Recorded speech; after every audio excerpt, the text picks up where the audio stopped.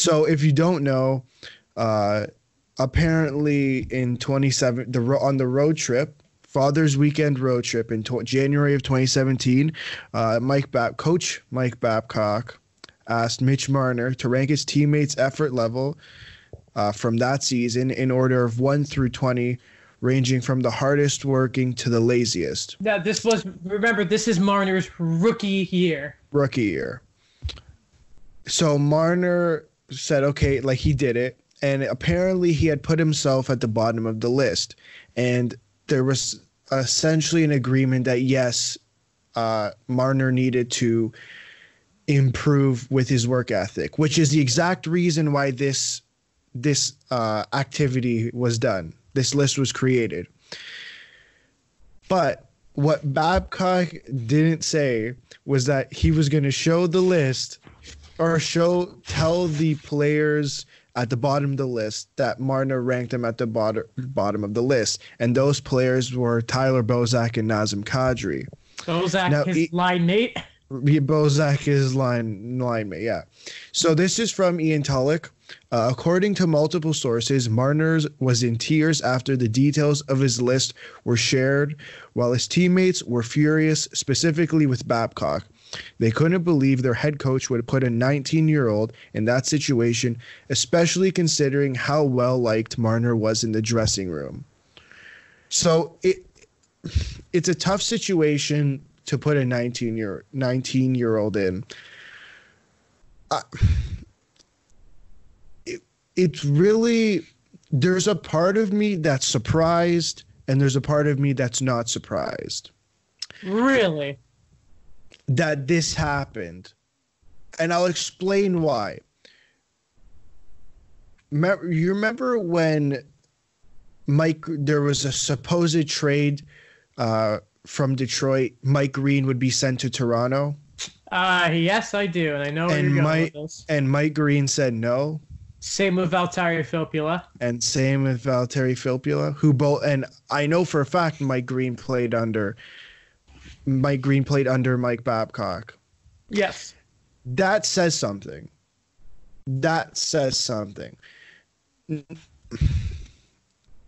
And Ian Tulloch continues to say, I've spoken to numerous connected sources over the past few hours to break down exactly how Babcock has done similar things to other players he's coached in the past. And he cites something from Detroit. Babcock asked a player questions about his teammates that were similar to the ones he asked Marner, and then promptly shared the answers with the rest of the team. Jeff, and he's not the only one to find this type of stuff out. Jeff O'Neill came out and said on Overdrive and basically said he talked to about 5 different players who played under Babcock. And this is basically how he described them. Hardworking coach, very dedicated to his craft, loves winning hockey games, loves hockey. At the end of the day, one of the worst human beings they've ever been around. Can I read you something that Carlo Kaliakovo said, apparently? Yeah, I think I know what you're going to say, but yeah. So on Babcock, he said, every year in Detroit, the leaders would go in and try and get him fired, but Ken Holland wouldn't even entertain the conversation. Those are the same leaders you would assume are the likes of Henrik Zetterberg and Pavel Datsyuk that once Babcock left, even admitted that it was time to move on. So it's clearly always been there, but nothing was done. Well, Jeff O'Neill went on to talk about the Mike Modano situation, which Mike Modano currently sits at 1,499 games played, thanks to Mike Babcock, and healthy scratching Jason Spezza on opening night against Toronto in his hometown.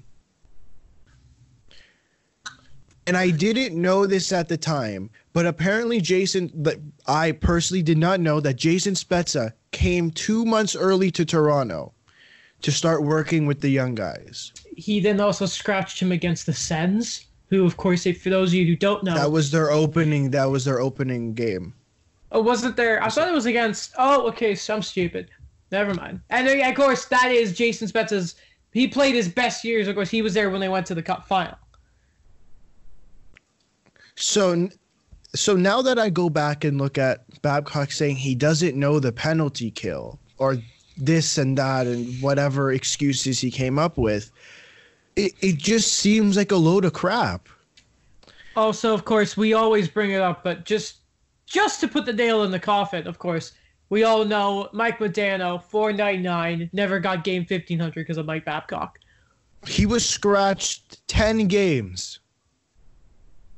10 games. Here's the thing. I don't put the blame, this situation, I don't put the blame on the players for not saying anything for 3.5 years. I think it's been about 3.5 years. At the end of the day, they don't want to ruin their careers. I get Marner, because Marner's a superstar. If he'll go anywhere and play. But there's certain, and this is as a whole, there's players who can't necessarily get a job anywhere. And if they speak out once, they're screwed. Because like we've talked about on this podcast before, there's the 200 hockey men. And word gets around to these 200 people quite fast. So you make one wrong move, you say one wrong thing. It's the same reason that it's very similar to the reason we were talking about last week, why the reporters weren't talking about this earlier. If they put out something like this, how fast do you think the Leafs say, bye, thank you for coming, we don't need you anymore? You can't come here anymore. How fast do you think that happens? I would assume when Lou was there instantaneously, and it would continue to happen today probably. You destroy your career if you're wrong. Or even if you were right, no one's going to admit to it when he's still there. Hockey players just don't do that. Right. And I think if we could take one specific thing from this situation is his style of coaching outside of hockey, managing the players outside of hockey, does not work anymore. You want to instill fear in the players, it doesn't work. And I'm sick and tired of reading I've seen tweets like this claiming that players are becoming too soft. That's a load of horse crap. It's society that's changed, and people can't deal with that. Can I ask you about one thing? Because I think a lot more of this we can talk about with Bill Peters and that.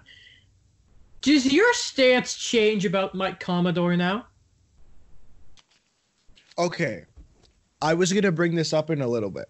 My stance on what he's trying to show, I praise him for trying to put this out there, that look at all this stuff that happens, because we'll get to this later. This is stuff that needs to come out now. It needs to come out as soon as it happens. There's some of the things that he's done I don't necessarily agree with. It's one thing to say I don't like Babcock because of this. It's one thing to say I don't like Babcock and then just dump on him. And then post a picture of him at his hotel or wherever he is. Right? Those are two different things. I agree with that. We should not necessarily that we need to know the stories, but necessarily that these stories are now coming out, and teams are going to have to start doing stuff about this now. Do you think Mike Babcock works in the NHL ever again?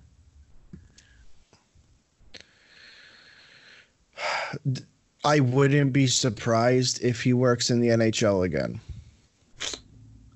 Now, when we get to Bill Peters, I have a completely different answer. Really? Well, you think Bill Peters is working in the NHL again? Oh, no, but I don't think Babcock is either. You know what the thing is? You can't look. This is why I broke it up. You can't look at the Mike Babcock situation and you can't look at the Bill Peters situation as one thing.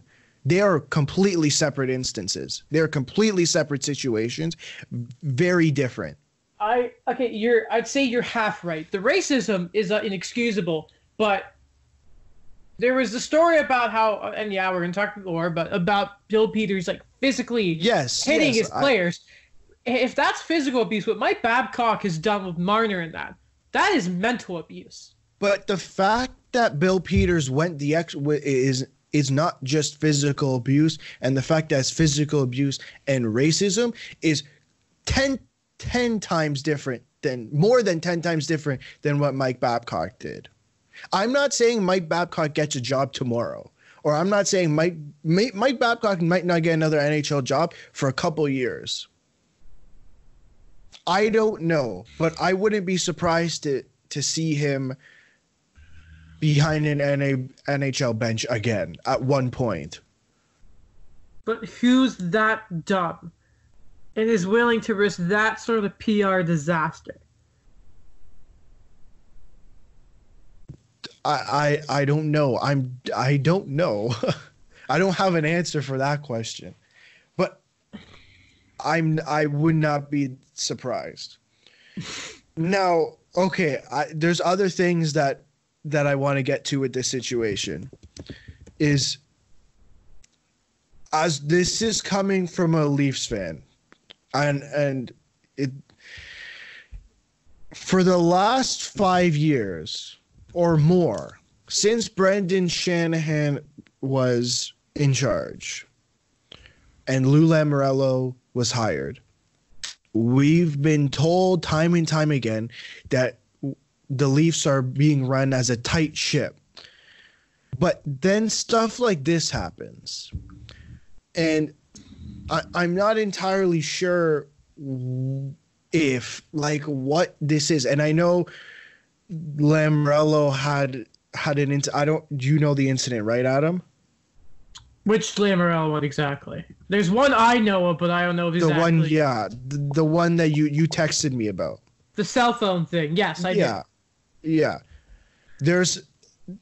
I just don't understand. It's like the Leaf fans were being misled for years, and it kind of pisses me off. Are you sure you guys didn't just ignore it?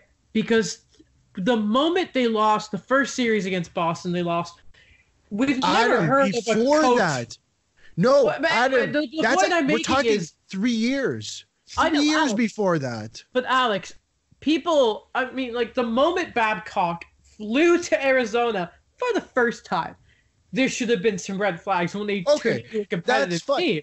Right. So that's after year 3 of Mike Babcock, correct? Or year 2? That was after year 2. Yeah. Year 2. So for the first 2 years, we were being told this team is a tight ship. Management is being run tight, like whatever. You know what I'm talking about? This persona, this personality that's been created. Yes. This is what we're being told. Whether people believe it or not, this is what we're being told. I don't know what to get out of that. Is it just Babcock, or is it the entire thing that's just BS? Because we know that Lamoriello knowed about it. I'm pretty sure we know Shanahan knows about it, but no one did anything about it. And I want to know what the conversation was in that room, because I know they asked Shanahan about it, and Shanahan said, it's the past. We would have dealt with thinking on it now. We should have dealt with it differently. Something along the lines of that. Maybe it's normal to Shanahan, because he played for Babcock for, even when I think it was this season. Shanahan's one of the greatest players of all time. He played in that gritty era. I mean, Shanahan as a player was a dick. So he probably thinks it's normal. And then Lou Lamoriello is basically a mob boss of a GM. He saw it as normal. He must have. Okay, now that the Leafs have a different, let's just go with a different generation in charge, and Kyle Dubas and Sheldon Keefe as the coach, and a whole new hockey generation. Do you think that changes Brendan Shanahan's perspective, or you think Brendan Shanahan is a type of guy who's stubborn?